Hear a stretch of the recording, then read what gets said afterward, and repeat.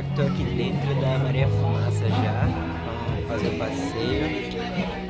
Ai mãe, ai mãe, ai mãe, ai mãe, ai mãe. Cuidado, peraí. Sereia da casinha. É foto, é vídeo. É vídeo, Agora 19. Tá rolando um somzinho na estação aqui, ó. Eu vou tentar filmar tudo aqui. Por enquanto tá legal, o ambiente é bem legal. Que legal. Olha só, olha lá.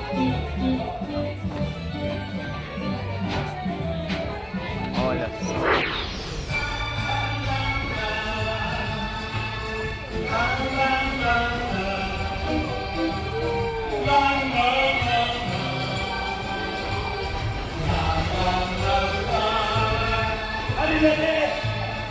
E o sole, e o sole.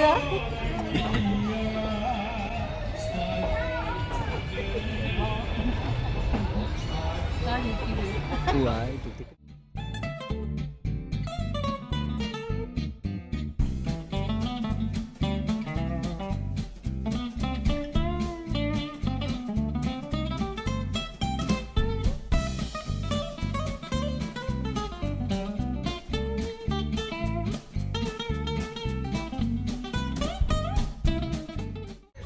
Aqui agora.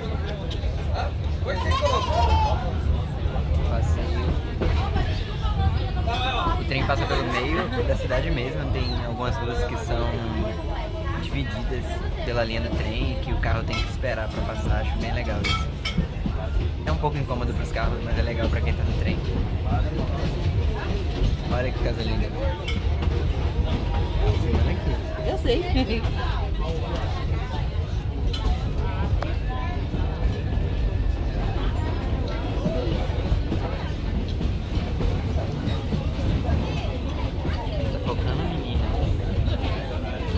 Não tá focando, menina. Agora focou. Suave também.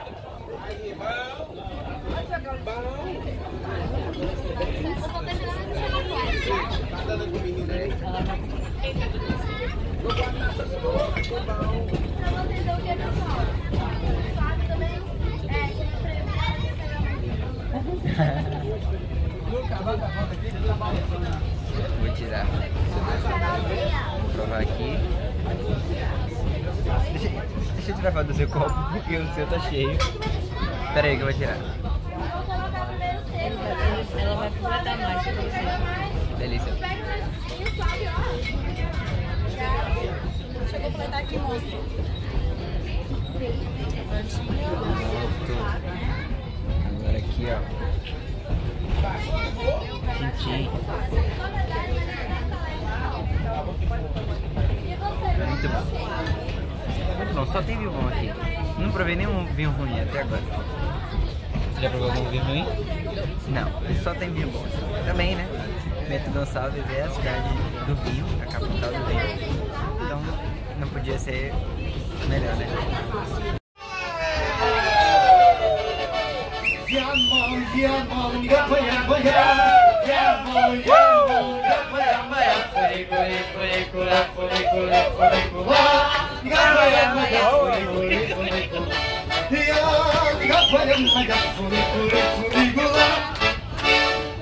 Boa tarde, pessoal. Boa tarde! Tudo bem com vocês? Tudo. Agora, buonasera. Buonasera!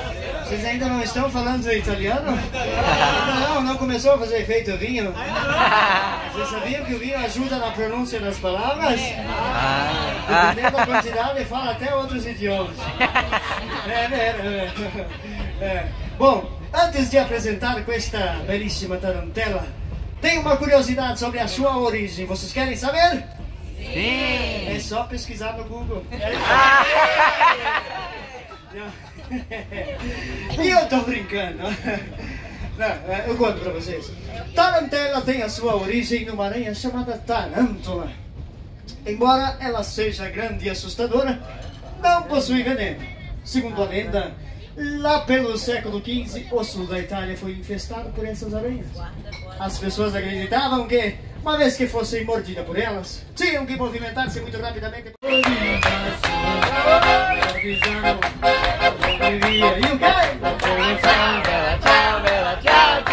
O partigiano portane via il centro di amore.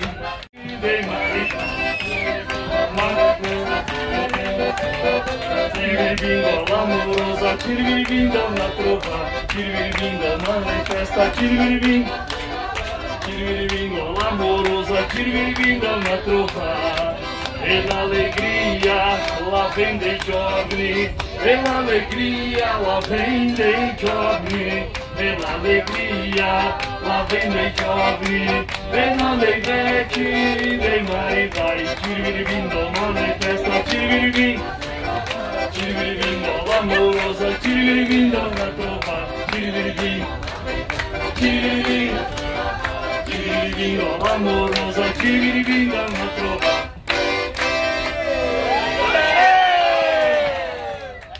Buonasera a tutti! Buonasera! Sejam bem-vindos, nós somos o Coral Terra Nostra, espalhando alegria por onde passamos através das músicas italianas, mantendo viva a memória dos nossos antepassados que trouxeram essas músicas lá atrás. Então cantem e alegrem-se junto com a gente. Partire, un bacio te voglio dare. Ciao, ciao, ciao, Martina bella, ciao. E prima di partire, un bacio te voglio dare. Grazie mille. Grazie. Grazie, grazie.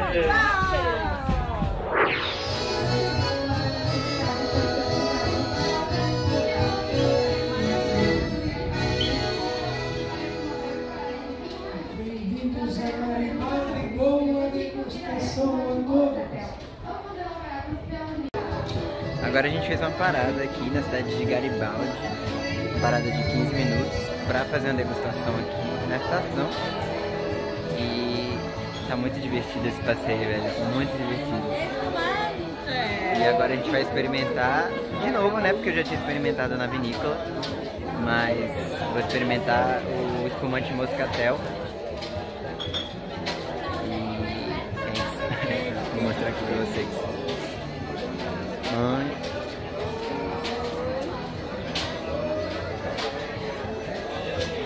Só que esse é diferente, esse não é da vinícola Aurora, esse é da vinícola Garibaldi, que é feito aqui na cidade de Garibaldi. Espero que seja bom também, né? A região toda é especialista em uvas, então espero que seja boa.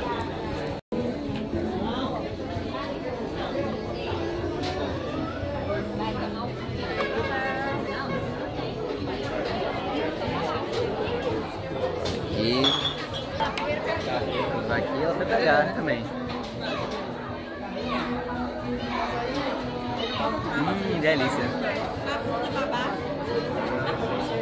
Delícia. Ele tem um gostinho um pouquinho diferente do outro. Esse é um pouquinho mais doce e mais gaseificado. Mas é uma delícia também, igual o outro. Muito bom. Breno tá na faculdade há quanto? Breno tá na faculdade.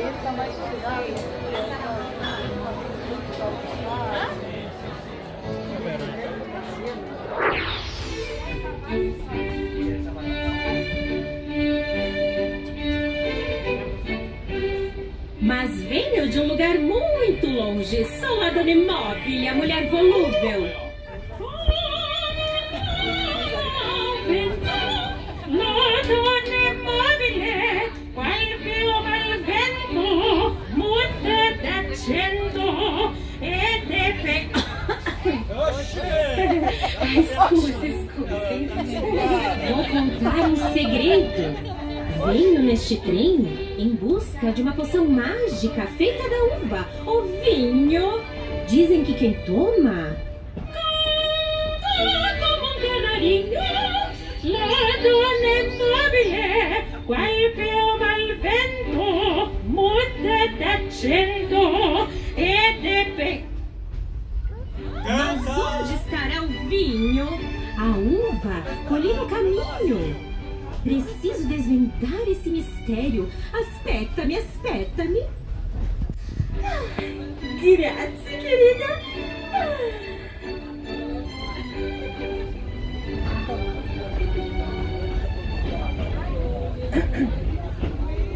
É igual a massa. Madonna mobile, qual piuma il vento, muta d'accento e di pensiero, sempre un'amabile, leggiadro viso, in pianto e in riso, è mezzo nero, la donna immobile, qual piuma il vento, muta d'accento e di pensiero, e di pensiero.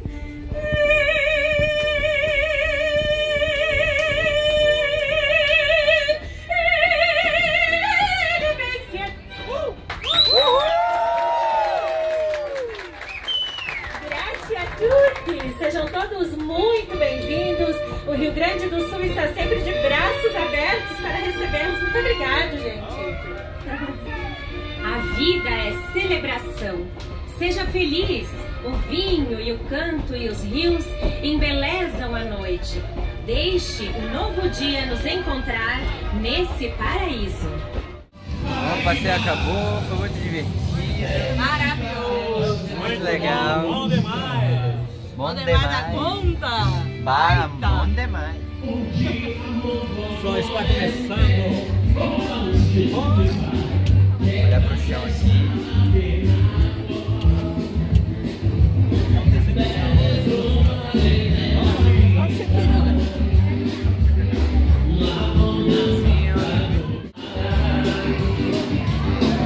Espírito Santo.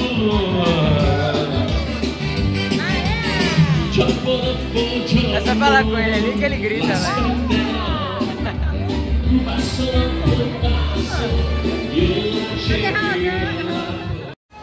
Agora a gente veio na fábrica loja da quarentena. Da Tramontina, meu Deus! Já tô com a quarentena na cabeça, mas ó, bem legal aqui. Subir aqui esse escada rolante. A Tramontina, ela foi fundada aqui na cidade de Carlos Barbosa, a cidade que a gente está agora. A gente veio com a Maria Fumaça deixou a gente aqui e a gente veio visitar a loja da Tramontina, que é a maior loja do Brasil, por ser a sede, né? Faz todo sentido. E caramba, é enorme! Mano, é enorme, juro. É enorme essa loja aqui. Aqui é a entrada, ó. E a loja é muito grande. Muito grande, totalmente da Tramontina, só tem produto Tramontina aqui, com alguns parceiros, né, da Tramontina. E tem de tudo, uma loja que é totalmente pra casa, pra todos os utensílios que você imaginar que a Tramontina faz, tem aqui, né?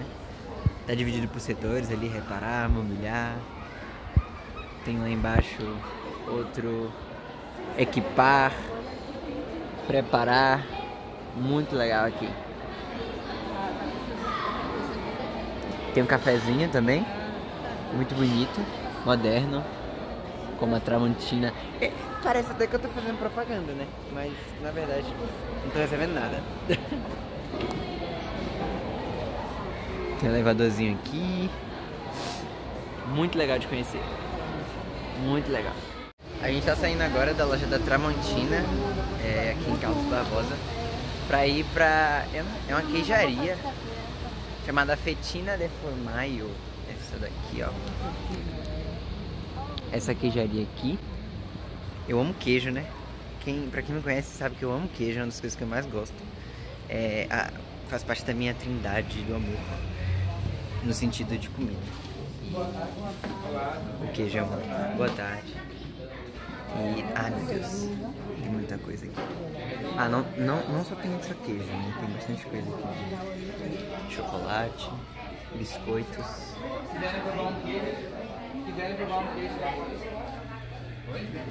Tem prova de queijo. Eu quero. Tem salame, doce de leite, goiabada.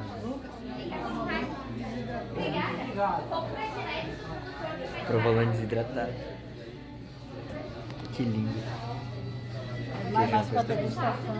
Tudo bem. Aqui tem 3 queijinhos na ordem. Primeira de nozes, segunda de carvão vegetal e terceira golda. E o salaminho de javali. Provinha de cada vez, tá, gente? Pessoal, tudo bem? Aqui tem palito com 3 queijinhos na ordem. Primeiro é o queijo de nozes. Segunda de carvão vegetal e terceira golda. E Provei. o salaminho de javali. Provinha de cada Queijo vez, de tá? nozes. Deixa eu provar o meu. Pessoal, depois de alho pra servir com a delícia. Vou provar aqui, ó. Queijo de nozes. O segundo é nobre. Eu vou dar. Gostoso. O segundo é perfeito. Muito bom. O segundo é Morbier. Ele é uma delícia.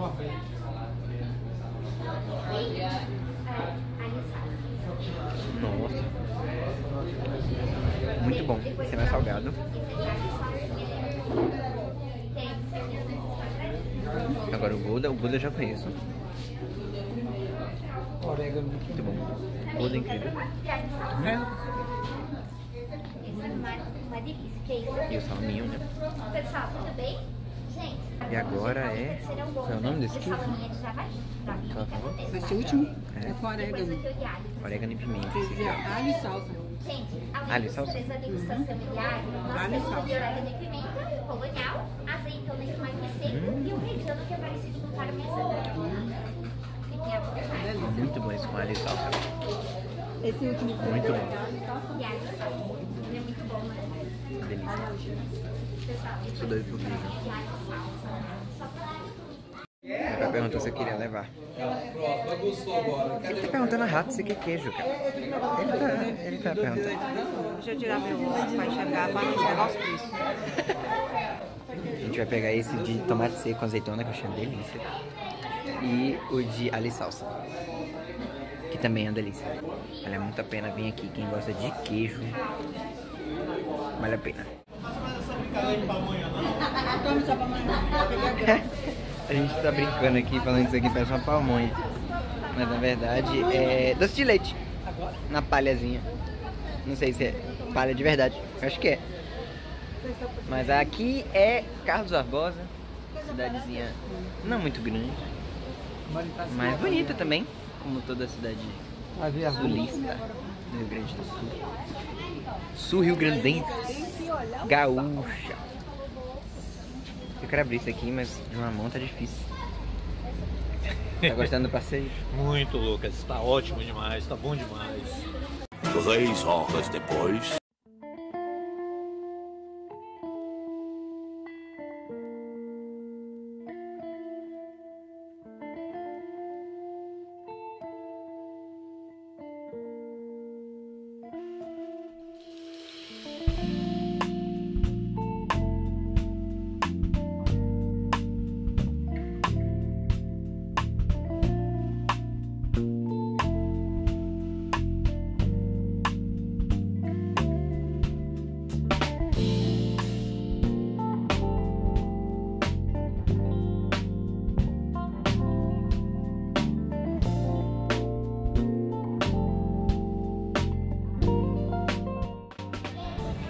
Fala que você pediu antes.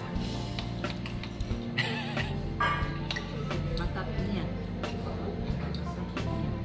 Batatinha, filé parmegiana. Meus pais também pediram filé parmegiana. Ali é molho branco. Aqui molho vermelho. Belas de porco. Lasanha de 4 queijos. Vou provar aqui. Deve ser desse lado. Uma cantina. Não é gostoso.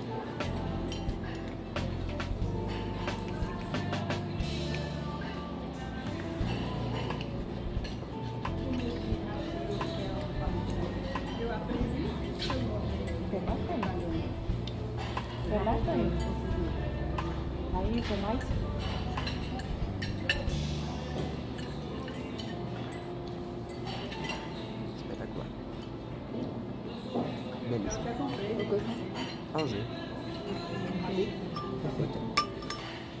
Que é arroz, Lucas. Arroz com lasanha? Que bom. Agora esfriou um pouquinho. Eu coloquei o burro pra ver se esquenta. Tá com frio? Não. Toda coberta aqui. Não. Os pais ali. Agora tá fazendo... Deixa eu ver quantos graus? 16 graus aparentemente. Eu acho que já desceu pra 15, mas... Não parece o quê? Que é 16 graus. Parece que é o quê? 10. E disse que não dá com frio.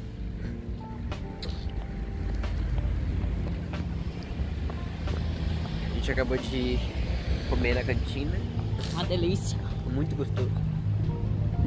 E bateu um vento frio agora. Eu só vim com essa camisa, então não tô muito aquecido.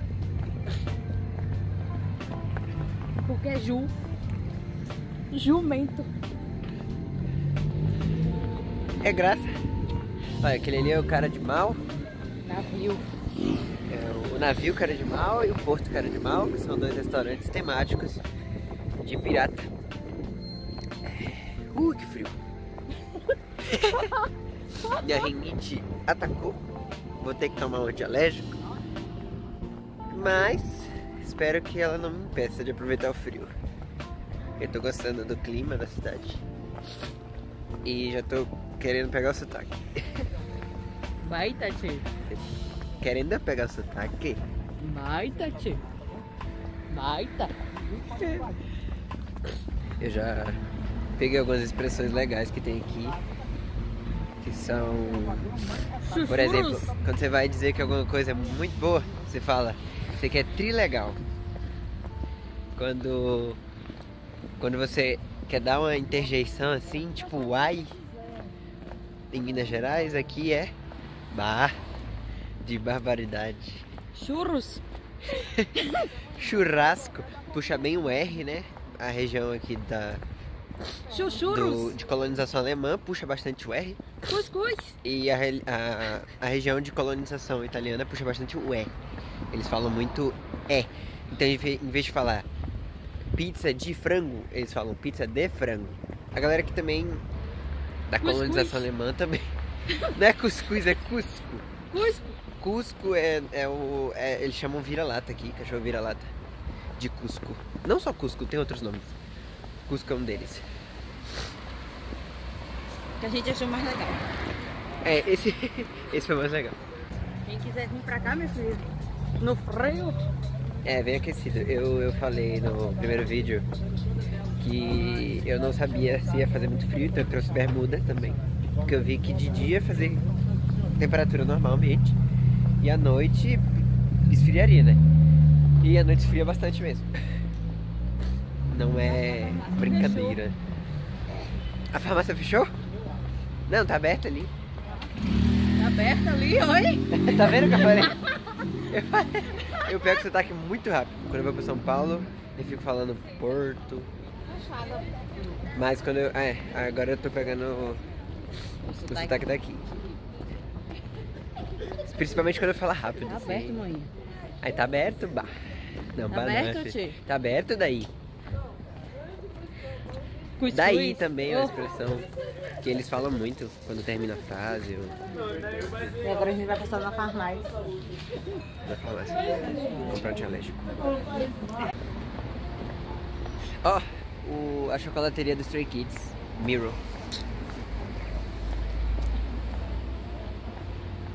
Eu tirei foto aqui. Acho que eu já passei aqui mais de uma vez falando isso. Mas eu tirei foto Vai, aqui. Tati, quero frio. Eu fui falar que eu queria frio. A gente tá agora aqui no Open Park, em Canela.